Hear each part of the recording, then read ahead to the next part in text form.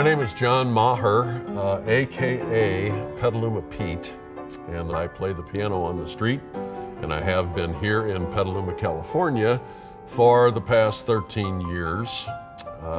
And I do it for the love of making music and also to promote making music in the music schools and to help the nonprofits in town.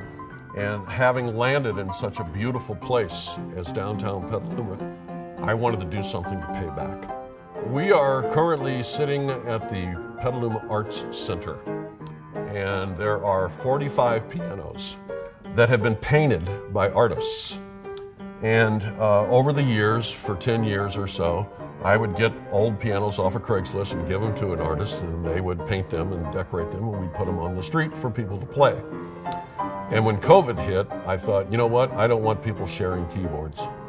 So I started the process of picking up all these pianos and taking them to a warehouse. And when I was standing in the middle of all these pianos, I thought, wouldn't this make an exhibit? And it's called the Pianos of Petaluma. The typical experience of playing piano on the street is watching the people's faces.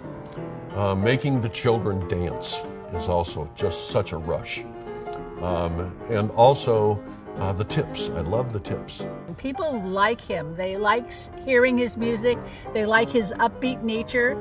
And so when he talks about an issue or talks about a project, people listen and they learn and they get involved. So the connection between Petaluma Pete and the Trestle is that Petaluma Pete was made a certified tourism ambassador not long ago, something you have to take a test for. And that credibility is now being used to transfer information to the public about the need for the renovation of the Trestle. It's historical, it's been around for a long time, it's something that's needed fixing. So the Trestle now is rotting, and there's a plan to fix it. And all we really need to do is get it together and turn it into this wonderful big front porch for the downtown area. I think the Spirit Award is perfect for John. He gives to our community and in endless ways. His commitment and his tenacity and his ideas for this community have benefited us in so many ways. His work on the Trestle is outstanding, and he brings us together and makes us smile. So I can't think of a better person to be getting this award. He is just such a nice guy. You know, he is always out there trying to work on things that promote the community. What I would hope would happen out of this recognition is that those who watch it can come to the realization that they also can make a difference. It's in your head, it's in your heart.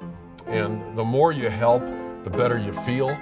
And the better you feel, the more the community grows.